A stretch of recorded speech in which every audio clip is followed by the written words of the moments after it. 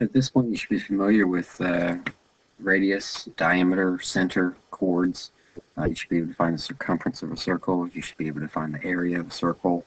If not, go back and watch one of my first 3 lessons, 7.1 to 7.3. This is dealing with a special situation where we're wondering what the radius of a diameter is when we're giving the actual circumference. So the circumference of a circle is 34.56 meters, and they want to know what is the circle's radius and what's its diameter. So since it wants to use the circumference, and we're actually so since they've given us the circumference and they want us to find the radius and the diameter, we have to start asking ourselves, what formulas do we know that has the radius and diameter involved and the circumference? Circumference is referring to, the distance around a circle. And the first thing that I know is one of the formulas for circumference is circumference equals 2 pi r. So can we plug this information into this formula? A lot of times people that aren't too familiar with it, they're like, yeah, I can plug it right in here for radius because that's how we found the circumference.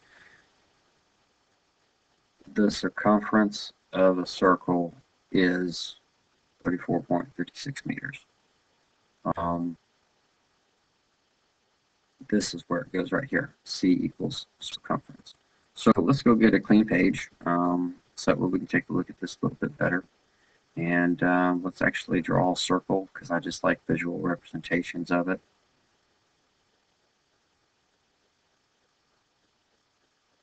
Make sure my microphone's still working there. Okay, and let's just say the center is about right here. And I need to find the radius first off. And I don't know what that is. But I know if I started here and I go all the way around the circle, it's 34.56 meters. That's the circumference. And so that is what I'm going to put in the place of C in that formula for circumference. I know that the circumference equals 2 times pi times the radius of this circle. So if I could just isolate this R all by itself, and let's just highlight it so it shows right here, I would know what R equals. I would know the radius. Well, now we have to go back and put on our algebra skill set into our thinking hats there and go, what are these 3 numbers doing to each other? 2 is doing what to pi? It's multiplying. Okay, how can I break that bond of multiplication? You can divide. That's doing the opposite. So divide 2 by itself, and that makes it go away. It makes it go to a positive 1, and basically it cancels it out that way. So now I can divide the other side by 2. So since I divided the right side of the equation by 2, I have to divide the left side by 2. And that gives us 17.28 equals, I'm left with pi times the radius. And if you reason your way through,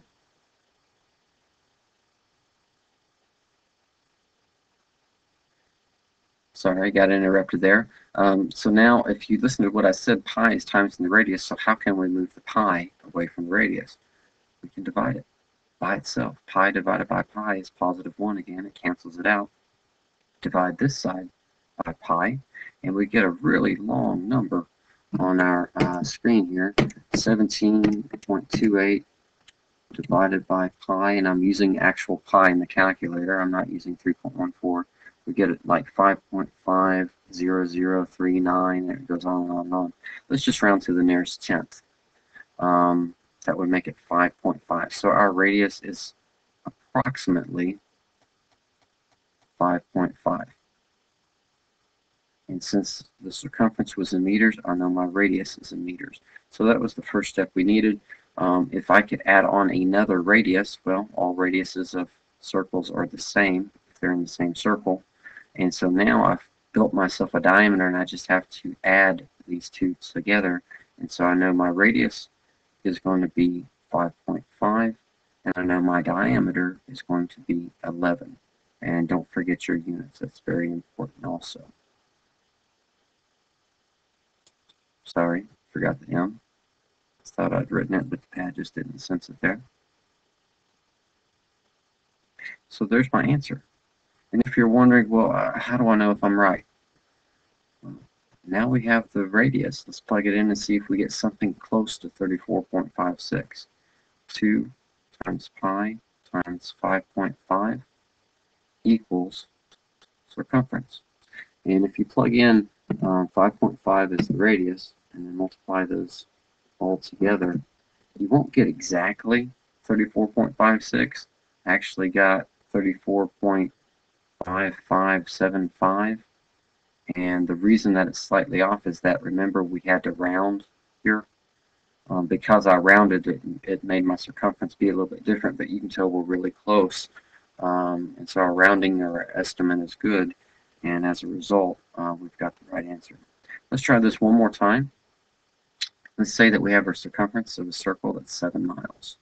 So again, ask yourself, is it the radius? No. Is it the diameter? No.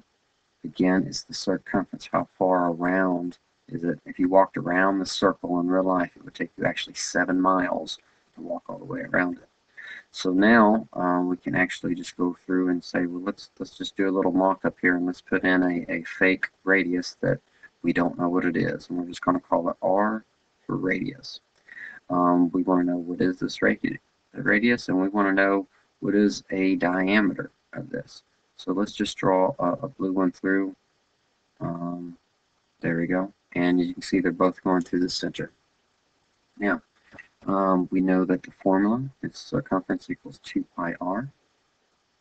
And at this point, we go, my circumference is 7 miles, so that's going to replace the c. How can I get the 2 and the pi away from the radius? They're multiplying each other. So let's just divide, and then divide this side by 2. And we get 3.5 equals pi times radius. The pi is times the radius, so we can divide it. And then we can do the same to the other side. And 3.5 divided by pi, I get 10.995. So the radius shows like this in your calculator. I'll go ahead and put in a few other decimal points just so you can see how far out it goes. And I go, you know what, that's kind of ridiculous. Just let's round to the nearest tenth. This 9 is going to make this 9 go up to 10. So that makes that decimal place a 0, and we carry the 1 over. 1 plus 0 is 1, and we bring down our other 1. So basically, when we round it to the nearest tenth, 10.9 rounds up to 11. Our radius is 11, which means that this radius is 11, and this radius is 11.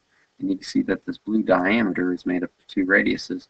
11 plus 11 is 22.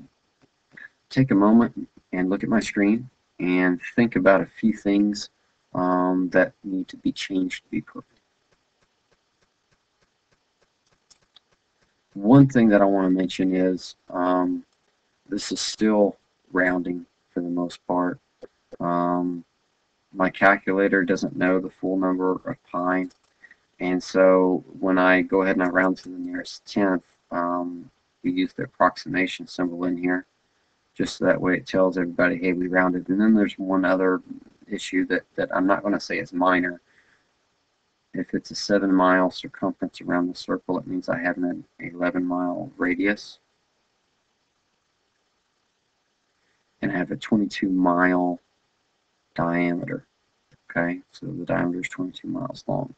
I just wanted to point that out, make sure that you're always labeling your answer. Once you have your formula, you plug in your given information, and then you figure out what part of your equation do you need to isolate. In this case, it's r, the radius. And we do that by saying, well, 2 is multiplying pi, so we can divide it by 2. Do the same to the side. And then pi is left over here multiplying the radius. Well, we need the pi to go away, so since it's multiplying the radius, we divide by pi, and then divide the other side by pi, and that's where this magic number came from before we rounded. And then we just used our diagram, putting in the information that we know to get us the rest of the answers.